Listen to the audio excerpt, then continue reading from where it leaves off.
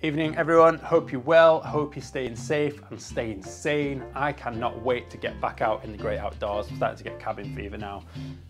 Get me back to those lakes and those mountains so we can start making some real camping videos. But as you can tell from the thumbnail, I'm just going to jump straight into this. I want to quickly talk you through some of the camera gear that I use to film my YouTube videos. So if anyone is looking to start a camping channel or to make some videos of themselves while they're out hiking, thought I'd talk you through some gear and see if you take any inspiration from it. Just going to caveat this straight away by saying this is not me recommending that this is the best gear to use for a camping channel or for a YouTube channel in general. All you need is a camera and something to record sound, which you will all have probably in your pocket, or you might even be watching this video on it. Just use your mobile phone, use an iPhone or whatever to start making videos and just get out there and start making content. But I'm going to talk you through some of the gear that I've accumulated over the years, and this is what I use in my videos. So my main camera that I use is extremely popular amongst content creators on YouTube, and that's the Canon M50, which I'm filming this on right now. So I bought this camera about 18 months ago. I think it was about 600 quid with the kit lens, and I absolutely love it. It's fantastic for taking away with me camping. It's great for kind of travel in general. It's really compact, it's mirrorless, it's got a nice little flip out screen, and I just use the kind of the kit lens that came with the kit lens that came with the camera. I use that as my main vlogging lens. That's a 15 to 45mm lens, and that is absolutely spot on for filming vlogs and a bit of that nice B-roll that everyone on camping videos sees. So nice shots of the countryside, and obviously the standard walking past your camera, so it looks like you've got a home film crew filming you, when it's not, it's just you out there with your camera. So this is kind of my main vlogging camera. I use. The sound quality on most cameras is all right, but when it gets kind of, you're up in the hills and it's pretty windy, I would recommend investing in kind of external microphone. So I've got a couple. I've got the one I'm using now, which is the Rode Wireless Go. This is one that just clips on. Obviously it clips onto your lapel or clips onto your bag, and it just gives you that sound quality. And then if it's particularly windy in the hills as well, you get like a technical term is called a dead cat. I don't know if you can see that. If you put that on there, it muffles out the wind as well. You don't have to get a lapel microphone. You can also get what's called a shotgun mic, which mounts onto the top of your camera. It's not quite as discreet as the lapel microphone, so people will see that you're out there making vlogs, but who cares? You're out there having fun, right? But again, that just mounts on top of your camera, and you just speak into it, and then the dead cat is a little bit more dramatic in this one. But yeah, so that's external mic. I also use this M50 as my kind of main stills camera, so take some pictures out there on my camps for YouTube thumbnails and for my Instagram page. It's all right for stills. I've actually done a few client shoots on it as well, but it is something I'm going to be upgrading to a bit of a better quality for stills and for photographs. But kind of for internet content and anything else, it's absolutely fantastic. And as I say, the small size is just perfect for taking on camping trips and taking kind of on any trips, on any travel. Remember those days when we could go on trips?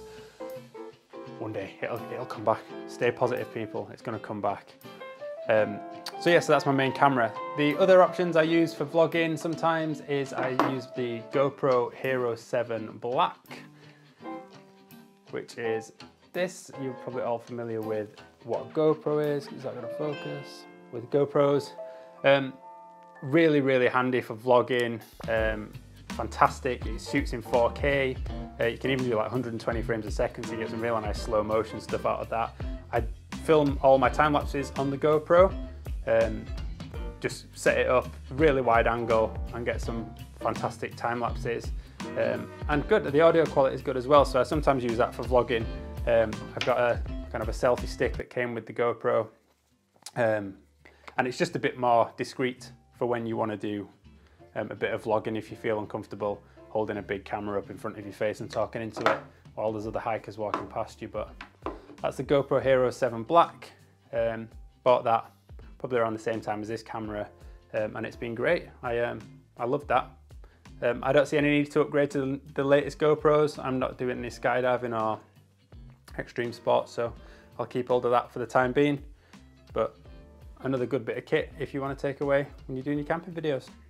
And then the drone that I use for my camping videos, if you've seen any of the other ones, I've done a quick drone montage. I'll link it up here, or here, or here, or somewhere on the screen. I use the DJI Mavic Air 2. Absolutely love this drone. I did use the Mavic Mini before. That was the first drone that I bought, but I upgraded to the Mavic Air 2 and I absolutely love this. It is so easy to fly. I wasn't particularly proficient in drone flying, I still aren't, but it's fantastic. Again, this shoots 4K. You can shoot 120 frames per second on it, 60 frames per second. It's just absolutely fantastic. The battery life is insane. I think it lasts about 34 minutes flying with it. I bought the Fly More combo, so that came with 2 extra DJI batteries. And then it also comes with this kind of mini adapter that you can plug into the battery. I don't know if you can see there, stop my face from taking the focus, on the battery itself that connects here. And that makes it a power bank as well. So I actually charge my camera equipment, my torch and everything else using one of the DJI batteries, and that charges everything all night. So yeah, I mean, I try not to take 3 batteries with me because I'm not going to need 90 minutes of drone flying. It's not particularly the smallest drone, but it's definitely compact enough to fit in my bag, or I sometimes take the carry bag with me and I carry that over my shoulder on top of my rucksack. But absolutely fantastic bit of kit. I take that with me on every single camping trip just because it's a load of fun to fly the drone and you just get some shots and some perspectives that you just can't capture with anything else. So yeah, the DJI Mavic Air 2 with that. And then finally, the final camera equipment that I take with me, which is the most reliable, it's the one I always have on me, and it's the one everyone else will take camping with them, is the good old iPhone or Samsung or whatever other device you wish to use. But yeah, your iPhone is, the video quality we get now on these smartphones is absolutely exceptional. You can set yourself a real little vlogging, you can set yourself up a nice little vlogging setup. Using an iPhone now, you can get external mics that link to these. You can get obviously selfie sticks. I mean, there's tons of videos if you want to look at how you can use your iPhone or use your smartphone as a vlogging setup. But fantastic for capturing pictures while you're on your camp. Great video, you have it in selfie mode, you can take some slow motion, absolutely fantastic. So some of my clips are actually taken on my iPhone, I just blend them in to the main video. So they're the main 4 bits of kit that I use. When it comes to editing my videos, I just edit them on my MacBook. I've got a 13-inch MacBook Pro that I use, which is absolutely fine for what I need it for. It struggles sometimes with the 4K content that comes out of the drone, but I don't quite warrant upgrading to a higher spec machine just yet. But I find it absolutely fine for what I need to edit the YouTube videos. So I edit all my videos in Adobe Premiere Pro. It's really fantastic software. It's professional editing software. It's very complex, but once you get used to it and know how to use it, kind of the possibilities are endless for adding all sorts of different effects and tweaking and manipulating your footage. But you don't have to use Adobe Premiere Pro. There's tons of editing software out there. Free software such as iMovie is absolutely fine for editing and creating camping videos and putting them live on YouTube for people to enjoy. For the music for my videos, I use a company called Epidemic Sounds, which is fantastic. There's just thousands and thousands and thousands of songs. It's a subscription service. I think I pay $9.99 a month, but that gives me access to unlimited number of songs. And the great news is that it's copyright-free music. So if you use the subscription service, you get access to all this music and you don't have to worry about YouTube taking you down for copyright infringements.